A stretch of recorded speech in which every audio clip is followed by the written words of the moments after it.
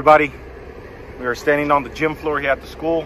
If you guys go back to the few videos, you guys will see the slab way in the beginning when we were doing the footings. 50 yards. It was a set 71 by 50, somewhere around there, 4-inch. The slab will eventually have hardwood floors on it. This is the gym, so they'll have a basketball court, volleyball court on it. Pour went well. We started at 7 a.m. We finished pouring out around 10, and we've actually put a finish on it around noon, I believe. So just working on that last section there on the cleanup. But guys, right now we're going to begin our control joints. All concrete's going to crack eventually. Control joints we're telling it where to crack. So the engineer specifies exactly where he wants those control joints, so they know exactly where it's going to crack, whether it's underneath the wall, a stud, or anything like that. So it can be hidden. People call them control joints, saw joints. Basically, we're going to cut this with a soft cutting machine, which you guys are unloading over there. The blades are special blades, diamond blades, for early entry cutting, for cutting green concrete, guys. So all that goes, there's special machines that go into it to make sure the concrete doesn't spall as we're cutting. So it's very important to know exactly when you're going to cut it. You don't want to be too early where it will spall, or you don't want to be too late where you're working in machines and you'll have to come back in here with different types of saws to get it.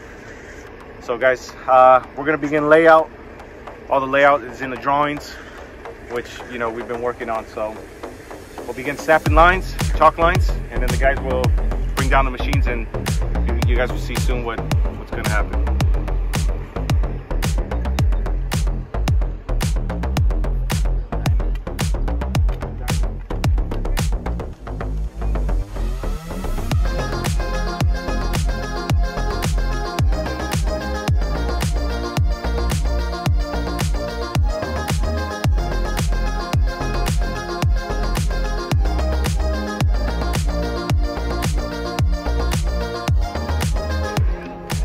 So guys, most of the times, these diamonds here are diamond blockouts.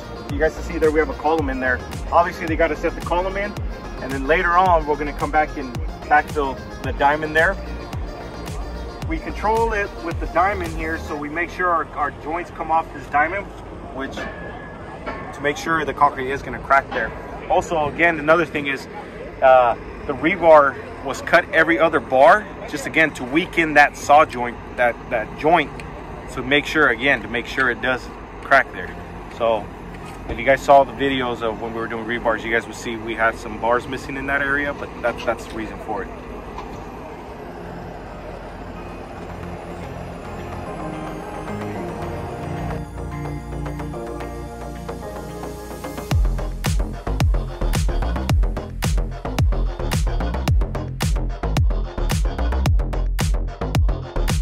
Chalk line.